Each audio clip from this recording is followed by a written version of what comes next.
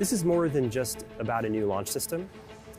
It's about a new commitment to our customers, to reliability, to quality, to rigor.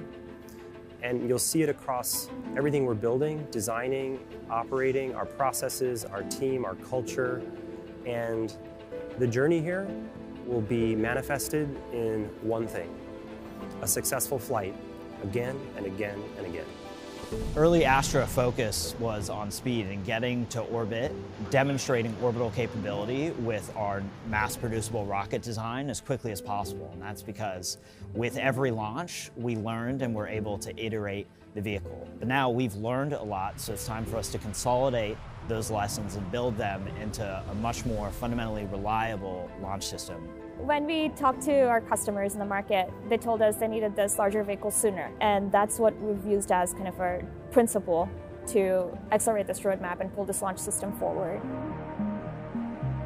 The launch system is really our next step, not just in the evolution of the launch system, but also in the evolution of how we do product development at Astra. So it's really a significant shift, almost like an Astra 2.0 in terms of how we do design, how we do verification, and then eventually how we conduct our missions and launches with the vehicle that is generated out of that new process.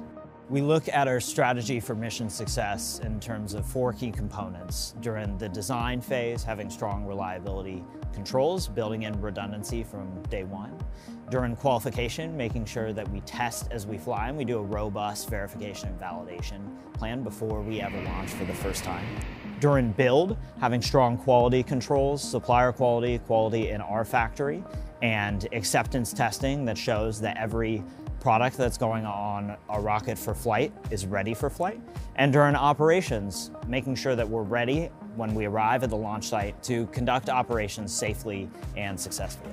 Folks pay a lot of attention to the rocket because it's the thing that flies to space. But in reality, the launch system is made up of 3 key systems: the rocket, the ground system, and mission control. And they all have to work as one in order to achieve a successful launch.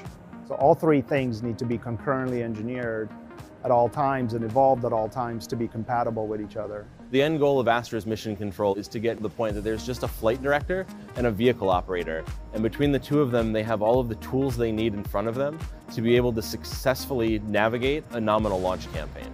So it's the whole package of fewer personnel, higher automation, and the remote ability to do all this, which adds to the efficiency and effectiveness in our ability to go do this from anywhere in the world. Ground infrastructure plays a big role in the reliability of the system.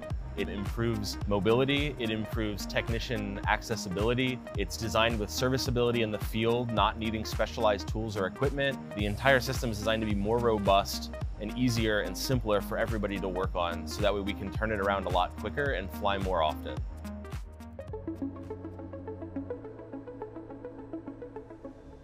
Rocket 4 leverages learnings from our previous orbital launch system in a new architecture that significantly increases its payload capacity and increases the overall reliability and manufacturability of the launch vehicle.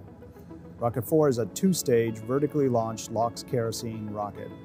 The structure is built almost entirely from metal, with a focus on manufacturing techniques that enable cost-effective production at scale.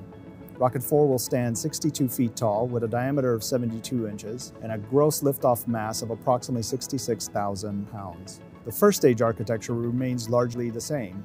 The propulsion system has moved from 5 battery pump-fed engines to 2 turbopump-fed engines, which are expected to provide a combined maximum sea-level liftoff thrust of 80,000 pounds. The biggest architectural update to Rocket 4 comes in the form of the upper stage, which is now a common dome, common diameter stage. This will reduce the amount of redundant structure and aligns production approaches between the 2 stages. The upper stage is powered by a turbopump-fed engine, which produces approximately 6,500 pounds of vacuum thrust. The full diameter fairing on Rocket 4 provides a major increase in usable payload volume while building on a flight-proven architecture for separation. This fairing is designed to fit 1 ESPA Grande payload, 2 ESPA-class payloads, or several CubeSats.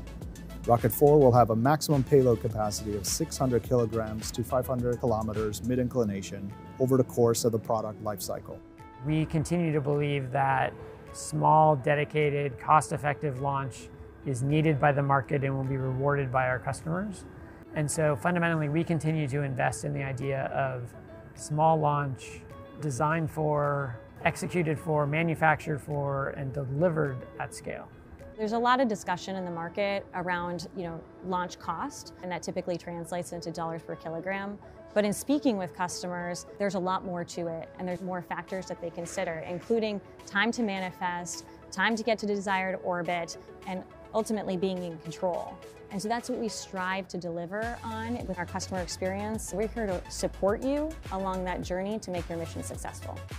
Chris Kemp stood in front of us and gave us a challenge, gave Astra a challenge.